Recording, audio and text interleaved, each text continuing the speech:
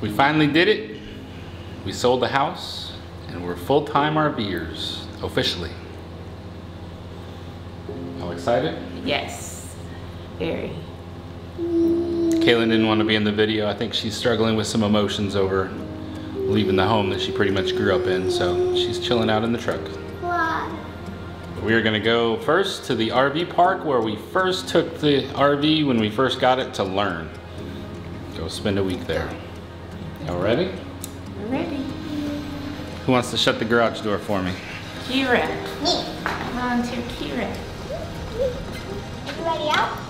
Everybody's out. Close the little thing. Come on, Muffy. No, Muffy, come out, come out. Goodbye, Muffy. It'll be okay. You close the little thing over the numbers? Yep. Wait, how are the people gonna know what the password is? I sent it to him in an email this morning.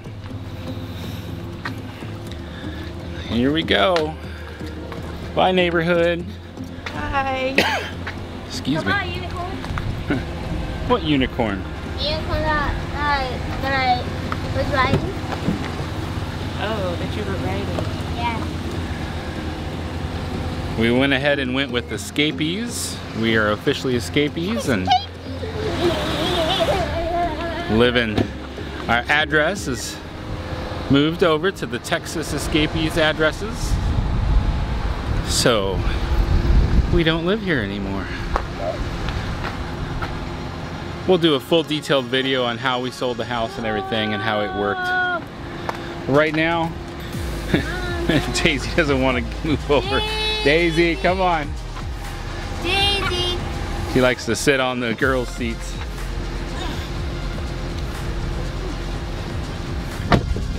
It's official. We sold the house. It's hard work clearing out a house, right? Yes. I put in 24,000 steps on my phone yesterday, just getting the house cleared out. So I guess you could say I took some extra steps to sell our house. That's such a dad joke. All right.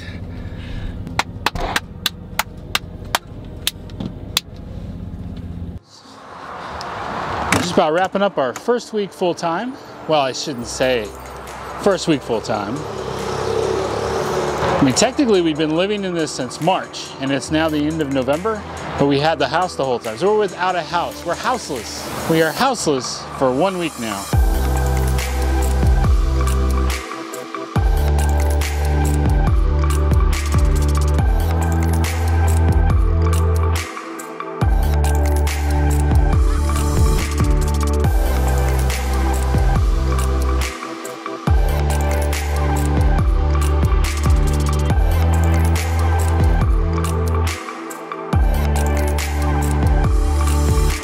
So we're back at Twin Palms RV Park in Seguin, Texas. It's right on Interstate 10. I'm sure you're hearing the truck noise right now as all the big rigs are passing right by me. Thankfully, this microphone does a pretty good job of picking up my voice amidst all the noise.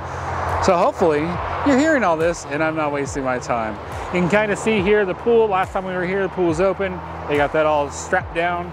They've got a fire pit back here and even a barbecue pit right there that's not in frame. Excellent work, Dave. But the covered picnic area is real nice. They got some lights around it. They have these pretty red, white, and blue lights around here. You can see from the highway. It actually makes this a very attractive spot.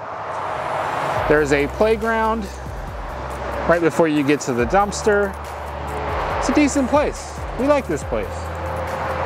It's efficient. It's sufficient. We came here the time we sold the house, like we signed the contract to the time that we were closing to get out was about 2 weeks. And we closed on the house right before, literally the day before Thanksgiving. And with 2 weeks notice, it was very hard to find an RV spot for Thanksgiving. So it's not that I didn't want to come back here, it's that I wanted to go somewhere different just because we like to try everything. But that's all right. We revisited this place and we learned something new. Wait till you see this. Check that out right there. That is over 100 solar panels up on a platform that's going to provide covered RV parking for some brand new spots that they didn't have before. They're still in progress right now. They've got somebody coming out to do some testing on it in a few days, and then they're going to finish the bottom base layer. They have to put some special kind of pavers down and whatnot to help make sure that water is draining away properly from all the electrical stuff that was put underneath of it. It will be a slightly more expensive spot because it's further away from the highway and it's covered. But these are benefits, right?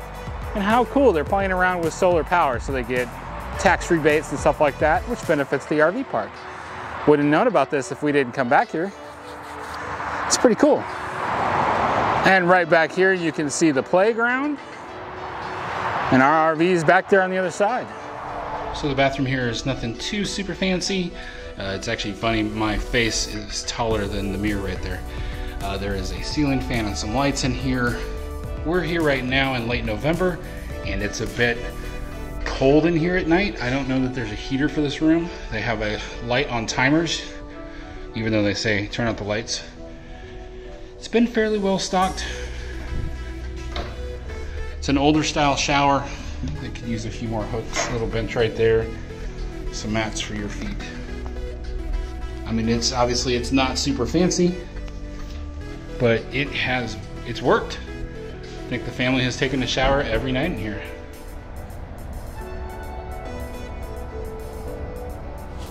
So the laundry room is nothing too fancy here. It's got 3 normal washers and 3 normal dryers. There is a stack of a higher efficiency one right there. It's $1.50 to wash and $1 to dry. It's one of the best prices I've ever seen.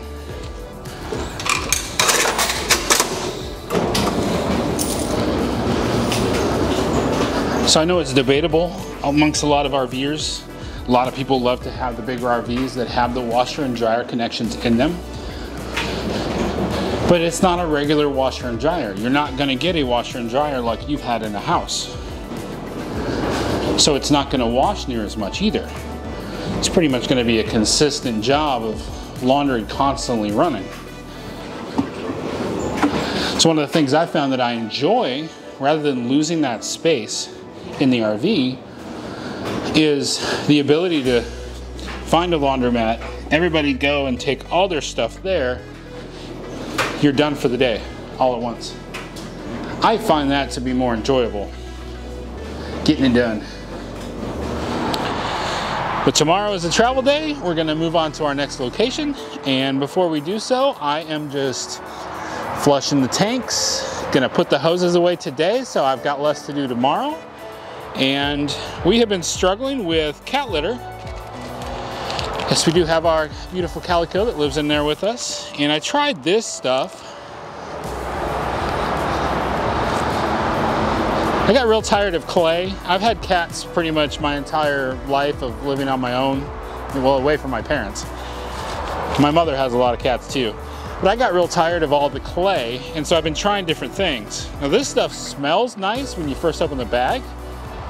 Once the cat starts using it, the whole RV stinks. So we have already tried this from Arm & Hammer. I think we can all trust Arm & Hammer is just good at taking care of odors, right? So I'm gonna go back to this.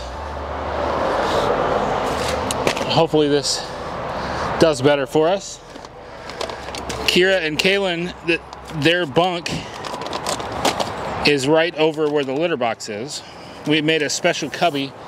This RV, we've got the outdoor kitchen, and then Kira's bunk is wider than that, and then the water heater's behind it, and it left a lot of dead space in there. And so I cut a hole so that the cat could go in, made a special board to prevent any damage to wires and hoses that were under there. And that's where the litter box is. I also got like a plastic material, a real thick kind that painters would put down, and just kind of draped it and taped it in there to help prevent any urine or anything else from getting into the wood, trying to keep it dry. It's not my prettiest job I've ever done, but it's effective.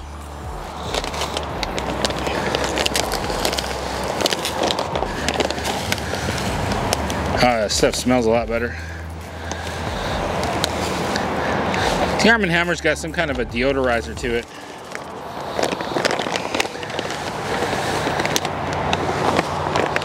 Yeah, this stuff is clumping litter with corn fibers. Double duty for odors. Outstanding.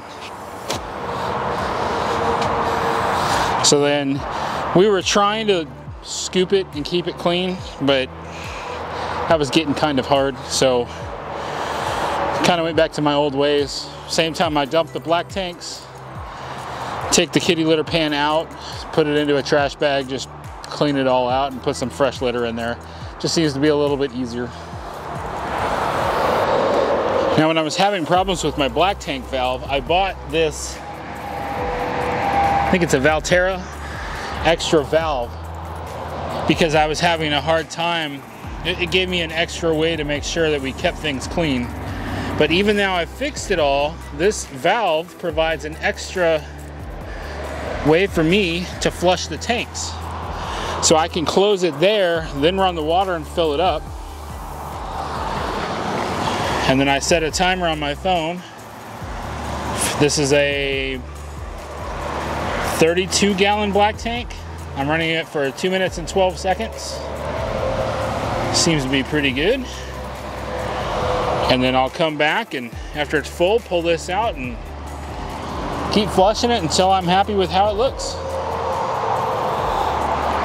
All right, y'all, I'm gonna wrap up, get these hoses packed away so that I've got less to do tomorrow on our travel day. We appreciate you joining us on our adventure, and we'll see you next time.